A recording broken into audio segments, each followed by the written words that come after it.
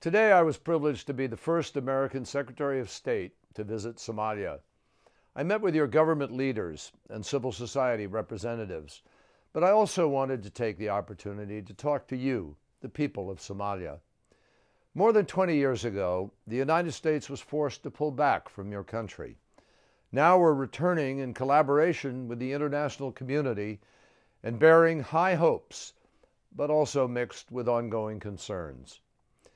My brief visit confirmed what our diplomats have been telling me, that Somalis are resilient and determined to reclaim your country and your future from the terrorists and militia groups that have been attempting to steal it. Over the past quarter century, you have known immense suffering from violence, from criminals, from sectarian strife, from dire shortages of food, and from an inability to remain safely, even within your own villages and homes. In Kenya yesterday, I spoke with refugees from Dadaab who had fled their homes for protection from persecution, fear, and war. I met Somalis who are 15, 18, 20 years old, who have never lived anywhere except a refugee camp.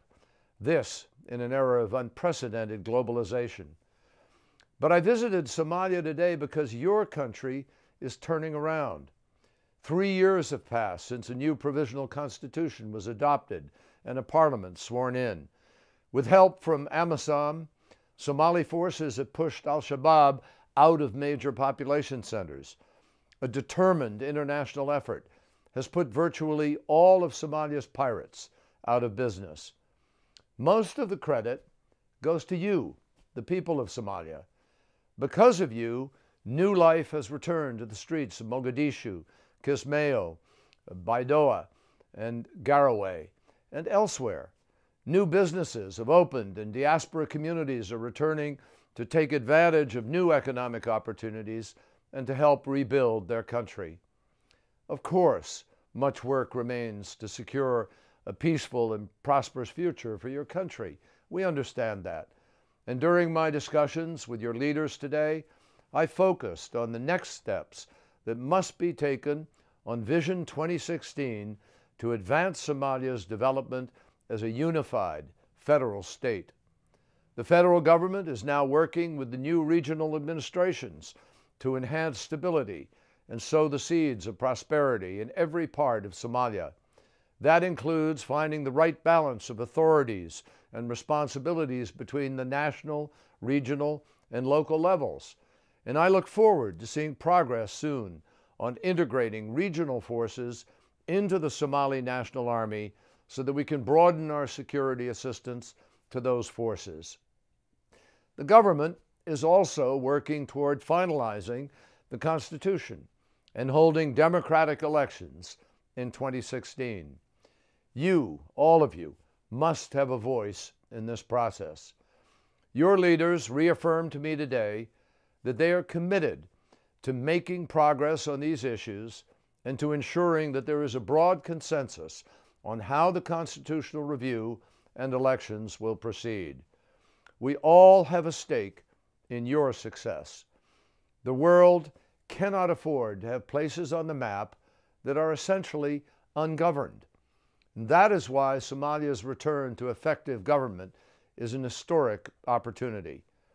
In recognition of the progress made and the promise to come, I am pleased to announce that the United States will begin the process of establishing the premises for a diplomatic mission in Mogadishu.